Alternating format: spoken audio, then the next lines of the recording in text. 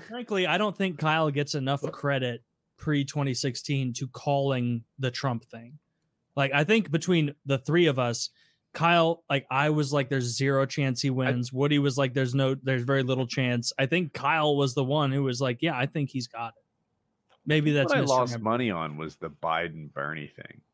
Like, I got every other person. You guys, Biden. I'm just saying, Kyle called the Trump thing pretty good.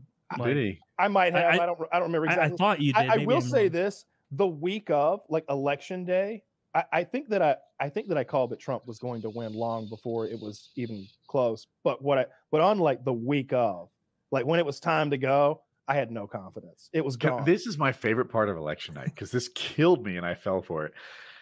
Chiz and I are rooting for Hillary, right? I know it sounds stupid now, but we were rooting for Hillary at the time. Kyle and Taylor were rooting for Trump. Mm-hmm. And Chiz, we're following it together, and Chiz is saying Trump has won. He's virtually run. Hillary has to win every state, and Taylor is feigning confusion. I don't get it. I still think Trump's going to lose, and he made Chiz explain how his person was unwinnable, how it was hopeless already, like 6 times. I made him explain it so many times. Because then it'd be like, and now North Carolina goes Trump, and I'd be like, I still don't see it, Chiz. And then he would spell it out in a huge text, and I would just respond, IDK. Like, that was such a fun night. I had so much fun that night. He'll write 6 paragraphs in his reply. Like, I'm not even exaggerating. 4 or 6 paragraphs is commonplace when he's like going on it. And Taylor had him going so strong. And I'm stupid. Dude, he's hitting me with 6 paragraph responses for just lols. Like, I just go lol. It was such an insane night. I can remember. Yeah. Again, it was going to be a bad day for me. Like I knew that Hillary Clinton was going to be the next president. And I was upset about it, you know, as someone who was making their living like with a gun channel and like building guns and shooting guns. It was like, oh fuck, Hitler got elected today. This is bad. Yeah, she's like she's the worst for this. She's the worst. I thought Biden was worse, but I'm still listening. We did not clearly look at all he's done. We did not like her or the prospect of her. It was like, oh shit. Yeah, she was sort of held up there as the Antichrist. We did not like the prospect of her for a number of reasons, but that was a big one for me. I was upset, and then I slept through like the deciding like minutes when it was like, wait a minute, maybe something is happening. Nah, like when there was still confusion. I slept through that. I woke up and they were like, we might have something here, boys. Like it was already in full, like, wait a minute, they were doing all that math. And it was like, well, Hillary just needs to win like every fucking county in 8 states that remain and she'll be fine, right? And I was like, looking at my girlfriend, I was like, they were worried. Look at these. Wolf Blitzer looked worried. I was like, it was so great. I was like, he's won. I think he's won. They look so scared. All right. She probably still pulls it out, but they're going to be scared all night. This is fun. And it became more and more clear that no, they're scared because they know that it's a long shot. And then you got to see the Hillary supporters crying. Tears.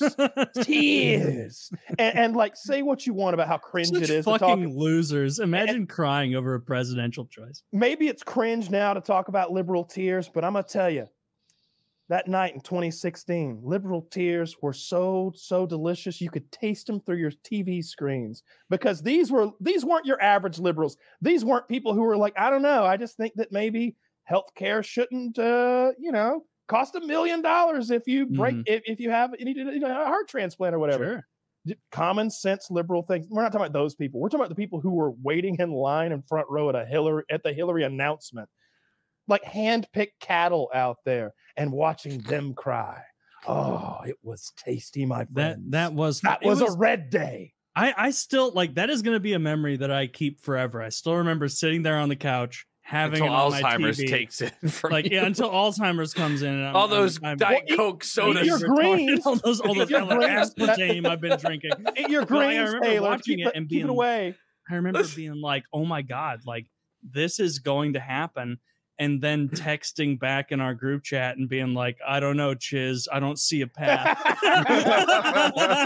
That was so fucking funny to me. I was having so much fun that night. I can tell you that the one thing that I realized, that was the first election. I was 24, right? So whenever Obama went through his last term, that was not necessarily a highly contested one. I felt no need to drink underage and, you know, have that fun thing. So for this one, I was like, I can't wait to play a drinking game around election night. So for every state they call, we'll do half a shot in whichever direction they call it. And so we're like, all right, well, we'll do half a shot for every state Trump calls. It's a rookie mistake because they start in the Northeast. There's about 400 states up there. So they call them in waves of 8. And they're like, Trump has won the Southwest. So that's like, you know, it's like 13 states. Yeah. And I was like, all right, I guess we're within 6.5 shots. And so I didn't even make it to the Midwest. Like they were over there like dabbling with Chicago. He didn't make it to the Midwest. Like, as soon as he took South Carolina, I mean, I literally woke up at 4 a.m. How are you not guaranteed to do 25 shots in this game? I don't think I understand. Well, because you pass out. Okay. Like, I don't know. You do half a shot for every state they call, and I'm like, well, right. So they go, and we're calling New Mexico, like, you know, I don't know, New Mexico's over there. They're calling New Hampshire, Arizona? Vermont, Maine. Like they all get because they all close at the same time, and they all vote similar ways. It's pretty easy to call Mississippi, you know, and and Louisiana and all, and they have like whatever. So they can make a trend choice. And so when they start closing at what? I'm on West Coast at like polls close at 8 p.m., right? So it's 5 p.m. my time. Time to drink. Yeah. Time to drink. It's 5 o'clock. Polls close somewhere, maybe. So like by around 9 p.m. I'm shithoused because they've made it through the entire Eastern Seaboard, and that's like half of our states. You're like still waiting for Illinois to post. Already shithoused. Like, just like, guys, I don't even know. I really think Montana's gonna bring it back for. I don't know. Like, I think, you know, she only has to win Montana and Idaho to really. And, you know, Hillary loves potatoes. I've seen her campaign in a Five Guys. I do remember like the first half of that night watching and being like, "There's no way." Yeah, it was wild. Way. He just kept winning. He won Pennsylvania. Oh my God! He just kept winning. Trump might be the president. And like in the previous elections, I remember that like Florida and Ohio were always very contentious, and it took a while to figure them out. You know, and there may be a North Carolina has been more blue for a long time, but I think it's been contentious. No, we were blue for Obama one time, but we're mostly red. Okay, it's pretty purple statewide stuff. Carry on. I think that was a contentious one, maybe during the Bush years. I kind of think of it that way, but like when as soon as I turned it on, it was like, oh, Trump's already taken like a lot of the stuff that she's like he's not even supposed to be close on. He's supposed to be 8 points behind, and he won by 4. It was stuff like that. He was it was like watching Genghis Khan conquer a nation in quick time, where it was suddenly realizing like, oh, everything the media has been saying has been from the perspective of New York and LA people. A lot of middle Americans really like saying fuck you to the establishment that be. And that's the way I see the Trump vote in a lot of ways. That's totally. The way that's the reason I voted for him both times, is like as a fuck you of like you people in not Hollywood, you people in DC, you're such duplicitous fucking monsters. Fuck you. I'm going to put the Apprentice guy in if I can. Go eat my ass. Fuck you. All you talk about is how we need more rights for individuals in the American public. And then healthcare doesn't come. Nothing comes. All it ends up is you guys clasping hands in the end with the Republicans so you can fund more wars.